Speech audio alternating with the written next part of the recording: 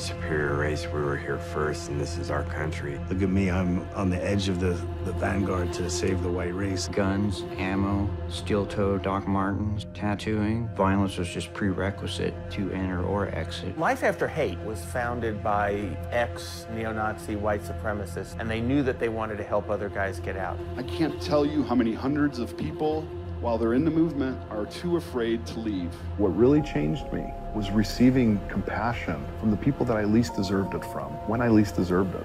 You've got to find a way to find an affirmation in every discussion, no matter how bad it feels that it's going. It takes guts to do that.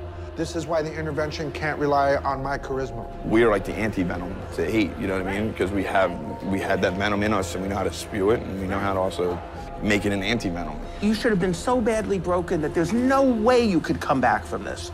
If you did, so can he. Right. Someone in that life who may not be aware that there's a way out, what would you say to them, man?